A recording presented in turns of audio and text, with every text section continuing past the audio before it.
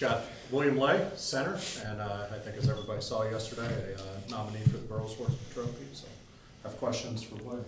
Last 2 weeks, Miami, then Pitt, and you figure, well, I've faced all the best there could be, and then all of a sudden here comes Virginia with the, a lot of top guys you have to face. What's it been like for you? Just taking each week, as its own, preparing each week, looking at the film a lot, just trying to make sure I got their tendencies down, trying to see what they do when they stunt.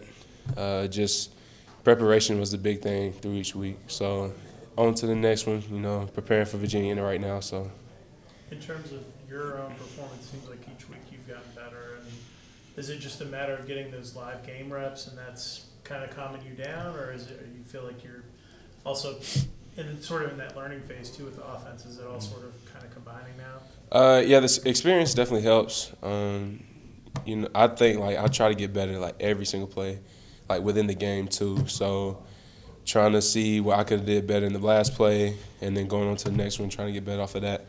So yeah, I think it's mostly just the experience and just getting used to the college speed and the college technique of the other guys and stuff like that. How much has it changed? The pass pro seems to be better. Is that something you guys are seeing when you get graded out by Coach Key, and is it sort of something that you feel also when you're in the games? Yeah, for sure. Especially versus Pitt, they were coming in leading the ACC in sacks and stuff. So we really was just working on our technique, throwing our hands, making sure we're punching inside, keeping our hands inside, moving our feet. So we've always been working on that, and like you said, we're getting better and better with it. How has Coach Key worked with you on a weekly basis to prepare for some of these things you may not have seen before?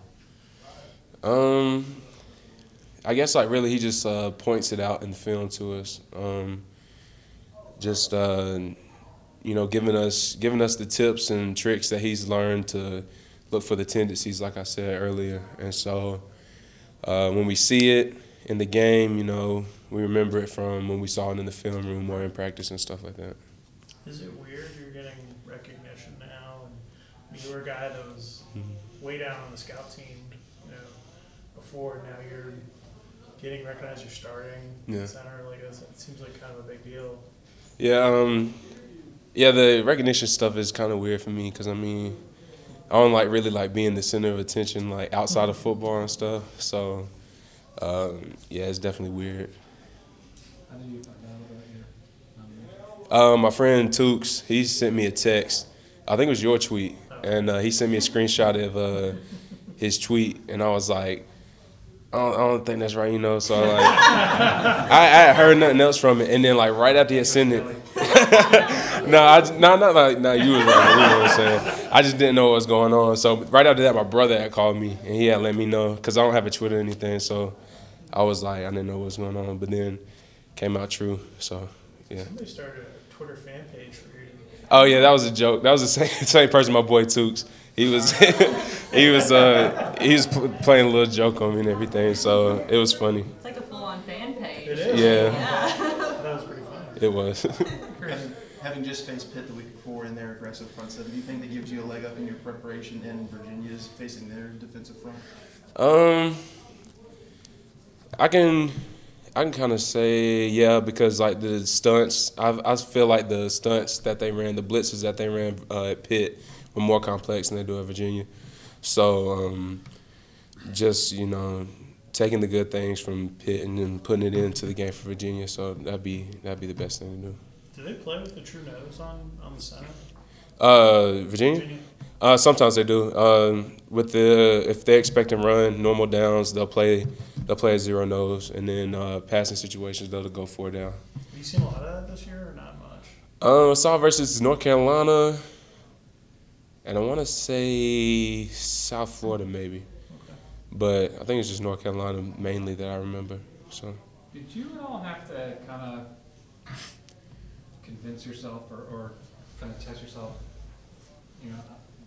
I can play at this level and hold my own? Because obviously it's proven to be the case, but I'm sure, I don't know if you had any sort of doubts or questions about that. I guess probably anybody would, but particularly for your case coming in as a walk-on? Did you have anything like that you had to kind of? Nah, cause like the way I think about it is you have to have the mentality that you're the best. Cause if not, like you're gonna hesitate and you're gonna question yourself, and then as soon as that happens, you're gonna get beat. So as soon as I was like, even I was on scout team going against the guys like the first team and stuff, and I was doing pretty good. So I was like coming in, I was like, I know I can play with these guys. I just got to show it. So. Have you met Sean Bedford? Yeah, I have. Yeah. What are those conversations been like? Coach Seawalk introduced me to him, and so he was like, "This guy was a mechanical engineer like you know, walk-on center and stuff like that." So, the one time I talked to him, he was just, you know, telling me to keep working hard, and do good in school, because like he had like graduated with like 4.0 in mechanical engineering. I was like, how in the world? So, just like advice and stuff mainly. Have you talked to him since you started playing? No, I haven't been able to talk to him. You have his number. I don't know if you like his phone. His- Jersey number. Yeah, I know that too. Yeah. Anything else for Will? All right, thanks, folks. All right, cool. Thank you.